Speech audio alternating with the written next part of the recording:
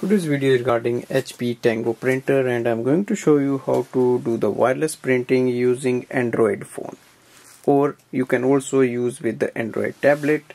Now the first step is to activate the Wi-Fi direct or the inbuilt wireless of this printer. So we are not going to use the Wi-Fi of home or office. We are simply using printer's inbuilt Wi-Fi to connect directly with your Android device. Now the first step is to load the A4 size sheets and also to activate the Wi-Fi direct and to print the page. And for that we first go to the display panel, and here is the information button. Press and hold it for 3 seconds. You will see all the 3 lights are on. Now press and hold the cancel button and the green light and release it after 3 seconds. It will send a command for the printer to print printer status report. So the paper output tray is at the bottom. Now we don't need actually this report, we need a password.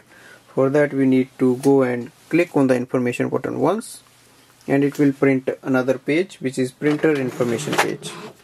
So now our printer Wi-Fi is activated and the password detail is here. So look under the Wi-Fi direct icon. This is the name of the printer and its password is here. Now the next thing is to connect this printer with your device. Now go and open the Wi-Fi setting and look for the printer's name here. So if you don't see, just refresh the page. So this is direct HP Tango. Enter the password as it was displayed on the screen.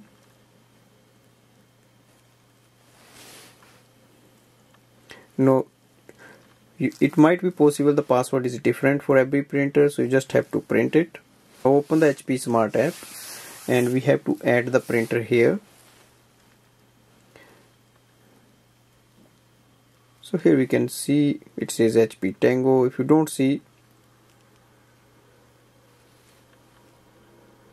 now in the HP Smart app you will see add your printer. So click on this icon, and the next we see the HP Tango. Click on that, and here it says HP Tango complete setup to use HP Smart features. So this is actually when you want to use it on the Wi-Fi, you can use it this way. Otherwise you can just simply go and do the printing.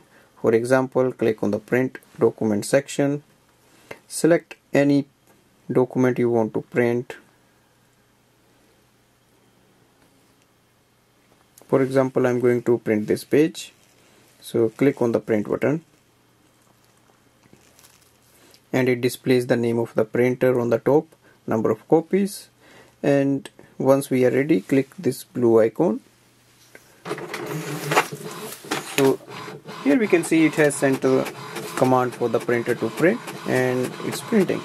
So this way we can do the wireless printing using inbuilt Wi-Fi, which is very handy. You just don't need any home or office Wi-Fi network, and it's a very small printer you can carry with yourself and you can just do the printing wherever you want.